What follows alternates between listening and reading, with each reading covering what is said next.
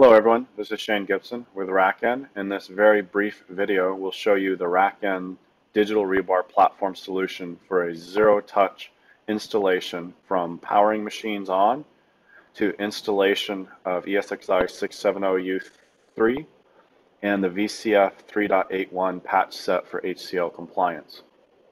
This process drives the machines through discovery, inventory, classification, validation, BIOS configuration, firmware installation, RAID configuration, dynamically selects the operating system and the patch sets after classifying the machines, and installs them fully on the platform.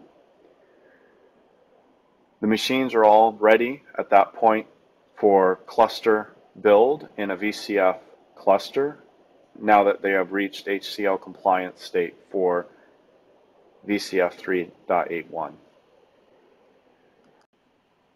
The original timescale for this video is roughly 25 minutes to pass the machines through all of these transitions. This video compresses the actual workload down to around 90 seconds.